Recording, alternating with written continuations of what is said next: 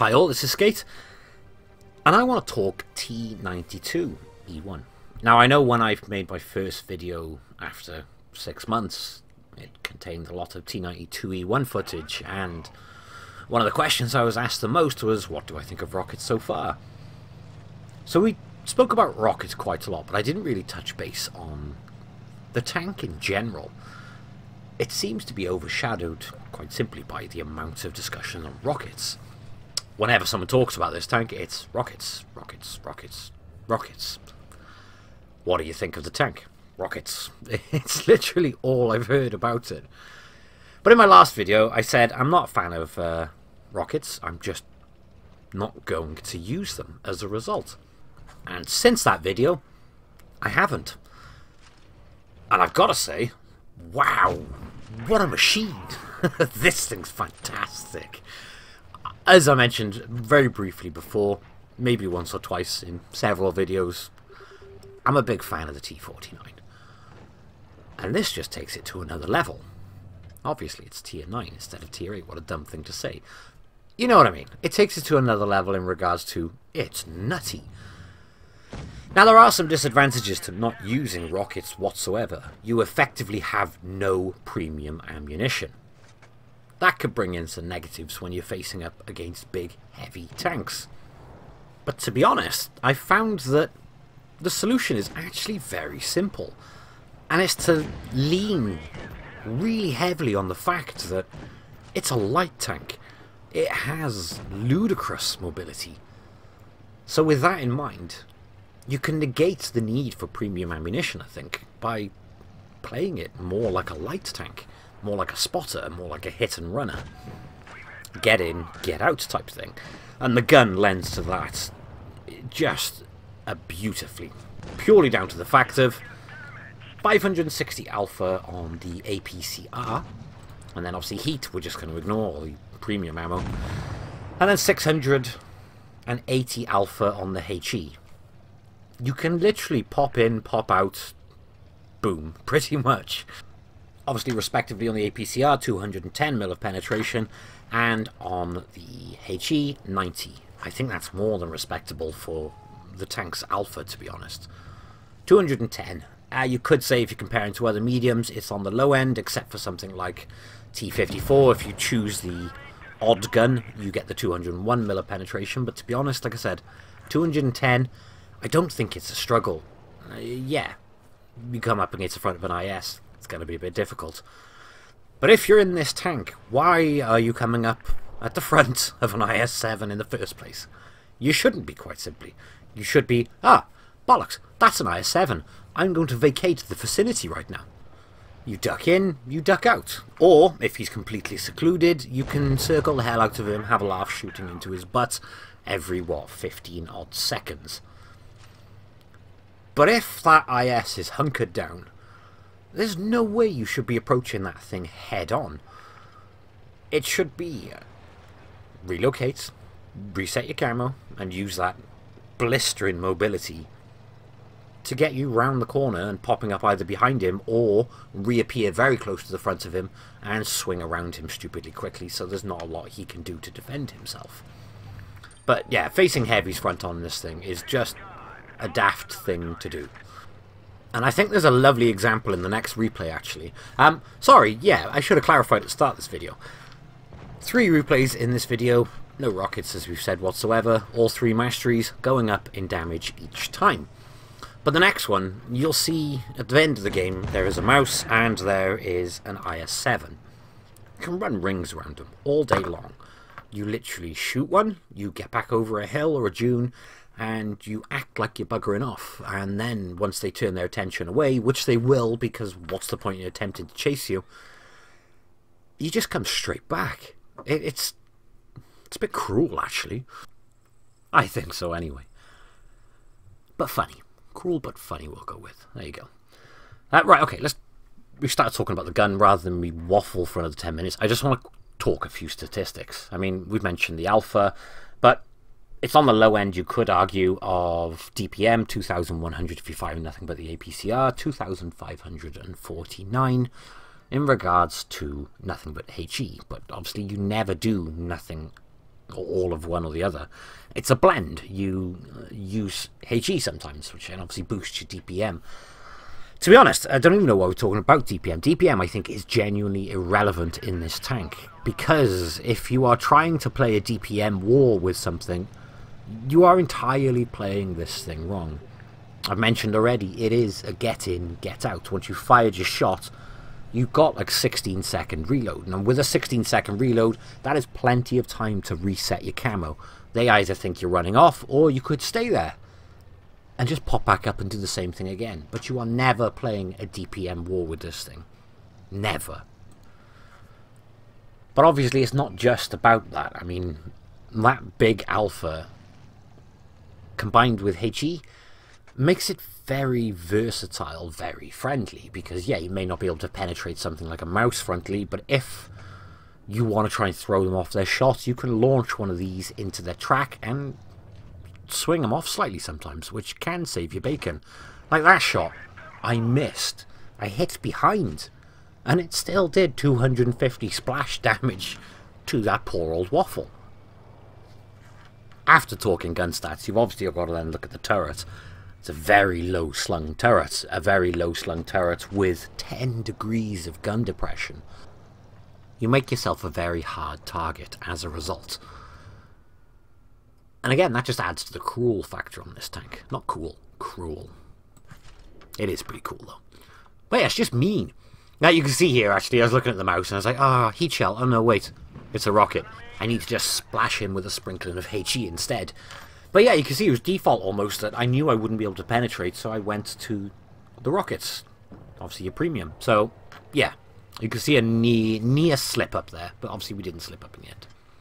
Right, aside from that, let's talk that mobility. 65 kilometers an hour, and you will get there. I mean, engine brake horsepower, 715. That gives you a pretty bonkers power to weight ratio, actually. In fact, I think it's best. I mean, it stuffs the Batchat even. Wow! That's why it feels so good. It's the best by quite a margin, actually, on mobility. And I'm not surprised, to be fair. It's also got way better armour than the Batchat. I know we're only talking, like, say, 10mm, but 10mm with sloping like that on the front end, yeah, that can make quite a difference. And I've got to be honest, I'm very surprised what sort of ridiculous bounces I've had off this tank. I've genuinely gone, how am I alive? Why am I not dead yet? How did that bounce? Now, I have been told that this thing did receive a nerf. And prior to that, it was even more insane. But still, it's a light tank. And this is one thing, here we go off on tangent, but this is one thing that's cracking me up with Wargaming is I noticed that they're almost taking away certain light tank features of these tanks to balance the rockets. Which, if you ask me, is illogical, because that then keeps pointing towards the rockets the issue. When this thing really needs to be a light tank, without it being a light tank, it's just squishy target, isn't it? Easy squishy target. It's like I understand in this update coming up, the Sheridan is receiving about a 25% loss to its brake horsepower, which will affect it quite a bit in terms of mobility. Now, I've just researched that thing, and boy, it is fast. But again, it's a light tank. If it was me, my personal opinion would be delete the rockets and nerf its armour. Why does that thing need such loopy spaced armour on the side? It doesn't, not in any shape or form. That's how I balance the light tank. Keep its mobility. You go for a light tank for the mobility. And it looks like that mouse was a little bit premature on his trigger finger, so that's just going to be easy pickings now. Rather than splashing him, I know I can pen the back end of him quite comfortably. So that's what we're going to do, is use that wicked mobility, come around the back of him, put one in the back. I know sometimes we will penetrate the side at certain scenarios, but it's way more reliable. And again, with that much hit points left, we don't then need to worry about trying to pen. We just put a cheeky HE shot into him. And this is when it comes to the IS-7. IS-7 is distracted with the grill now, which literally means I can come in, help the grill as quick as I can now by just putting one in his butt. He is going to finish the grill off. But he's not going to win in a one-on-one in this scenario because, yeah, he may get one into me, but I could literally leave this scene within seconds and outspot him, outmaneuver him. There's not a lot he could do there. So yeah, I need one more shot on him. So I'm going to wait. So, I mean, unless he ammo racks me now, there's nothing this IS could do to save himself. I literally do think nothing he could do. He cannot outspot me, he cannot outmaneuver me. He could out-DPM me, arguably, but again, if you're playing DPM, you're doing it wrong. I think that sums up the tank, really, when you think about it. It's a great spotter, it's a great relocator, it's got phenomenal mobility, it's got a lovely pop-up, boom, have that type attitude. And I do think all of that is completely overshadowed by the discussion of rockets. I was in a game the other day, and it was a good game, actually. I did well in it. And the amount of abuse I got for just being in this tank was insane. I might put that up for a giggle, because I have recorded it. But it was a good game. I was doing well.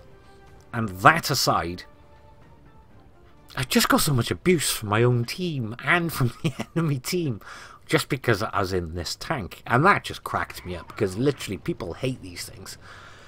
But even if you just cut the rockets out of this thing entirely, I still think it would be one hell of a mean machine. Bordering on insane. I mean, like, if Wargaming deleted the rockets to this, and then I still heard it was receiving another slight armor nerf to make it HE pennable reliably, I wouldn't be surprised. I would say it's quite justified, to be honest. And I know there's going to be a big difference of opinion for some people. Some people are going to be like, yep, 100% agree. And others are going to be, nah, this without the rockets is nothing. My opinion, which I think I've said in every single light tank video, there is a skill degree with lights, I think. There's almost a skill cap. I mean, I've seen people go out in T49s, butcher an entire team, and I sat there and just, wow, look at that. But then you've seen T49s who just go, I've got mobility, and just YOLO into the enemy team. And you just sit there with the, what the hell was that face on you? Because one of your team just YOLO'd like a lunatic. Actually, there's two sides to that, obviously. It's highly amusing, but it's also just a, what? Because you can guarantee that's the same person in chat who goes, oh, I went and spotted everyone for you, and I died. Stupid team. You can guarantee it. I think, coming back to the skill cap thing, do you know what I actually think for very lightly armoured tanks is the most important skill, by a long shot? It's spatial awareness, and it's knowing what's around you, and knowing the map, and knowing what could be around you at certain points. I mean, I put up a Standard B video the other day, and I noticed one of the comments was, ah, this thing is useless, it's a HE magnet. And I got me thinking, yeah, you're right, it is. But if you're letting someone from the other side of the map shoot you flat in the side, you're not paying attention to what you're flying past or what could be available at certain points. Now, I'm not saying you'll never get hit in the side as a result, but if you know there's a bush there which is, oh, that's a common camping bush, and, shall I fly past it? Don't risk it.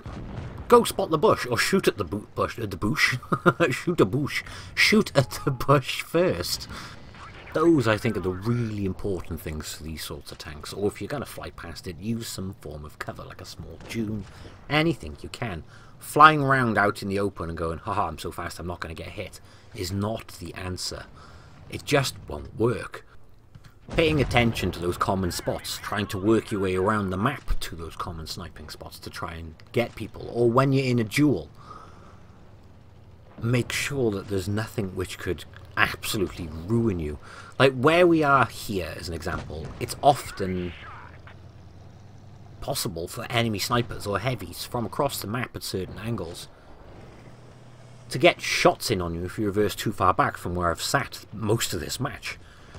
But if you just look at your mini-map every couple of seconds even, you'll see where the enemy heavies are once they're spotted.